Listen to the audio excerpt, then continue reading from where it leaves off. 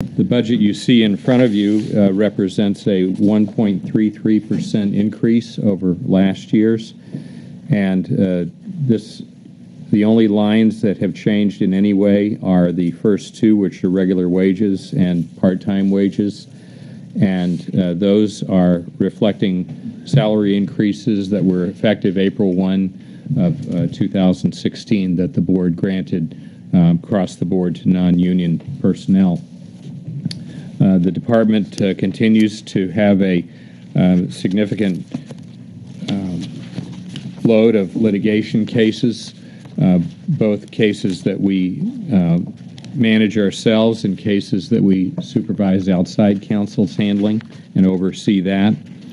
And we continue to have a challenge of fairly large tax abatement cases to deal with. Last year, we settled a number of those cases, resulting in savings of over $600,000 over what was claimed. That in conjunction with the tax assessor.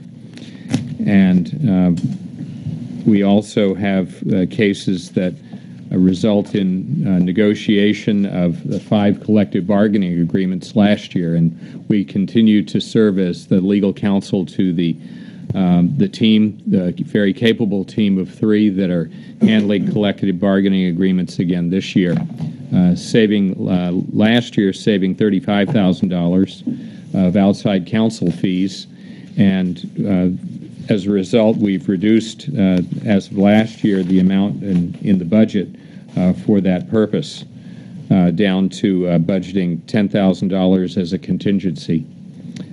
So we continue to serve the town in ways that are unseen, in a preventative way, preventing litigation before it happens, and dealing with things from an inside role, which is a unique position to be in, dealing with things as they occur rather than after the fact, which is a big advantage when you're trying to avoid much more expensive routes.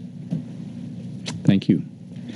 Questions? I don't have any questions on the budget, but I want to say I 100% agree with you. You're very proactive, and I think that's definitely a huge benefit to the town, having it to have as inside legal counsel. Thank you. Yeah, Mark, good job. I mean, we're saving a lot of money on the collective bargaining costs. I'm not going to outside counsel, using the in-house people, I think, and I think it's much better for us. I think it's much better. You know what's going on in town. It works much better. The other thing is, I know that you're working, collaboratively with the assessing department, and getting the appropriate money that we should be getting from the utilities and going after those proactively, which is very, very important, and especially with some new stuff coming up from the state, that we're on top of that. You work with the planning board really well, and it's good. We got a lot of issues up there on Liberty Lane that we're dealing with, and so I think right now, again, for the productivity we're getting out of what we're spending is good, is great. Thank you. Bill? May I defer to Mr. Griffin? I feel bad that he's always batting last. That's okay. Thank you, Mark. We appreciate it. You're got your hands in a lot of different baskets, and you seem to be right on top of it. Thank you. Thank you, Rick.